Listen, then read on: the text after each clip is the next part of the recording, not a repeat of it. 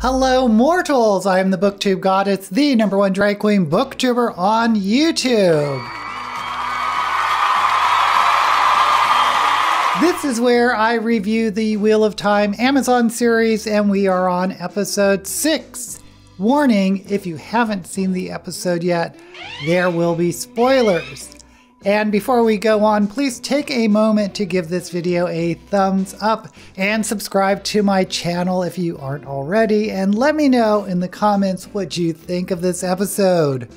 I liked this episode more than last episode, mainly because I got what I wanted to see, more of the Aes Sedai and their hierarchy in action. But I have to wonder if I wouldn't actually be enjoying this series more if I hadn't read the books. Because there were a lot of times I was saying to myself, what the f is going on? I was looking forward to seeing Siuan Sanchi, the Amyrlin seat, be really hostile to Moiraine, and then we find out that they are actually working together behind the scenes. What I did not expect was a revelation that they were lesbian lovers. Trust me, that was not in the book. Now, don't get me wrong, I have no problem with that, but I did have to ask myself, why? What purpose did this have to do with the plot? Now, there wasn't really much sexy time in the Wheel of Time books, so I'm not really sure why they felt the need to manufacture it here. In episode 1, we got a love scene between Rand and Egwene, and hints that Moiraine and Lan are intimate.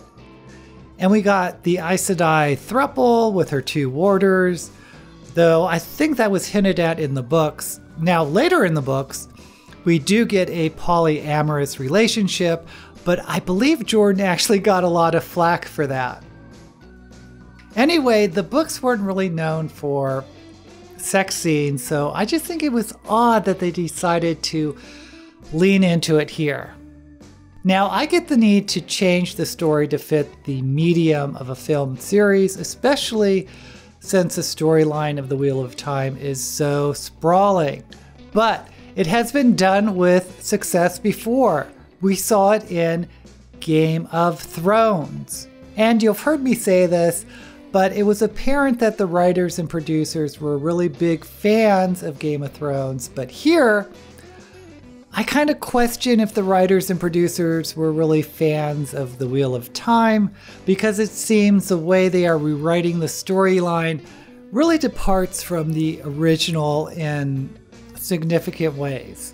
And here I'm talking about the core themes or world building. And I hate to keep harping about this, but it seems to me the writers just didn't know how to handle one of the main world building elements of the Wheel of Time. The source of power in the Wheel of Time was divided between male and female. In the books it's called Saidin and Saidar, and the male half of power, Saidin, is corrupted by the Dark One. So any male channeler who uses the power becomes corrupted and goes insane. Now, I get it. Dividing males and females seems dated to some people.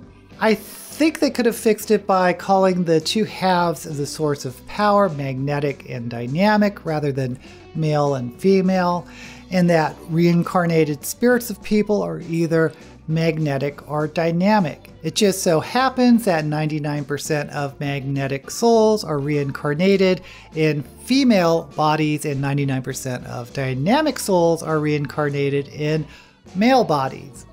And hey, that would mean we could get some trans people channeling. A few men who could channel without going mad, and a few women who can channel and do go mad because their souls don't match the gender of the bodies they're in, if that makes sense. It would have been a huge change, but at least it would be keeping with the spirit of the books, and would have made more sense that the Dragon Reborn could have been male or female. Now, in the books, we find out about the history of Lews Theron, who was the dragon.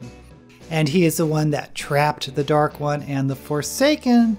And the Forsaken are the big, bad, powerful followers of the Dark Ones. And he trapped them behind seals. But in doing so, the Dark One was able to corrupt the male half of the source of power.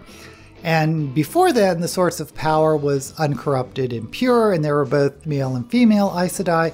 But when all the male channelers went insane, they began using their powers to destroy everything around them. Thus, we get what is called the breaking of the world. Now, the prophecy is that Lews Theron will be reborn, the dragon reborn, and fight the last battle with the Dark One, who is basically Satan or the devil. And correct me if I'm wrong, but I don't think there was a dragon being reborn over and over again.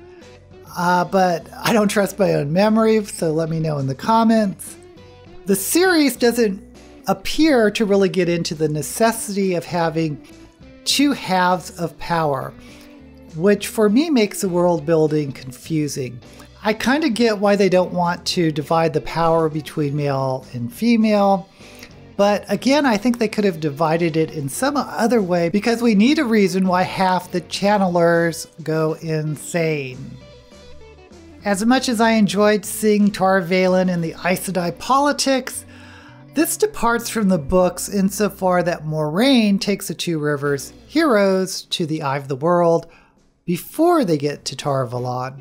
Once at Tar Valon, Egwene and Nynaeve pretty much need to become Aes Sedai novices. But since we're now at Tar Valon before the Eye of the World, there has to be some justification or reason for Moiraine to take everyone, including Egwene and Nynaeve, out and to the Eye of the World. Thus, my guess is that the writers decided that Moiraine had to think that Egwene and Nynaeve could be possible dragons or dragon reborns. So that kind of makes sense, but then the reason to get to the Eye of the World was changed. I believe there were dreams or something that the seals were breaking that would release the Dark One and the Forsaken, which Lews Theron, the first dragon, imprisoned. But in the series, the reason is that the Dark One is actually at the Eye of the World and weak. So Moiraine is throwing all the potential dragons at him in hopes that he'll be defeated. What the f? Also, what is up with Matt being such a dick? He was one of my favorite characters in the books, and now he's this moody, somber coward who stays behind when Moiraine opens up the Waygate. My fear is that he's being totally rewritten and giving this weird character arc where he practically becomes a dark friend before maybe some huge redemption sub-story. Why? I don't know. I'd love to have been a fly on the wall during the storyboard meetings where the writers decided to butcher, revise the storyline. One thing that could have easily been done when Moiraine was asking Loial to help them was introduce that Ogiers can navigate between the worlds. Obviously, Moiraine hinted at that with her meeting with Loial, but nothing was explicitly said. And that's another thing that really annoys me with this series. They seem to have a real need to make sure there are mysteries and red herrings that weren't in the books. To me, it isn't adding anything. Now, if Loial is not instrumental in navigating through the Waygates next week, something is really off, because then there would be no need for him at all. Finally, when Moiraine traveled through that magical device to secretly meet with Siuan Sanchi, it wasn't clear if she was teleporting or if she was entering the dream realm, which is an important part of the story, and I was wondering if they were even going to introduce it, but it wasn't clear. Also, if Moiraine and Siuan Sanchi had Tarandrials, which are the magic items, and I'm sure I'm butchering how to pronounce it, but if they had these magic items that let them meet in the dream realm, then they could meet anytime, so why was there this dramatic farewell?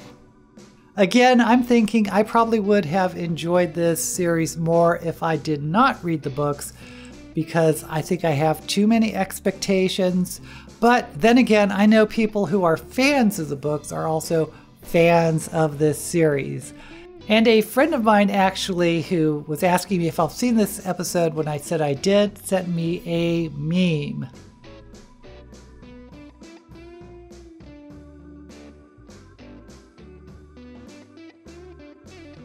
I have to say that I'm not a huge fan so far, but I want to hear from you. If you've read the books, what do you think of the series? If you haven't read the books, are you enjoying it?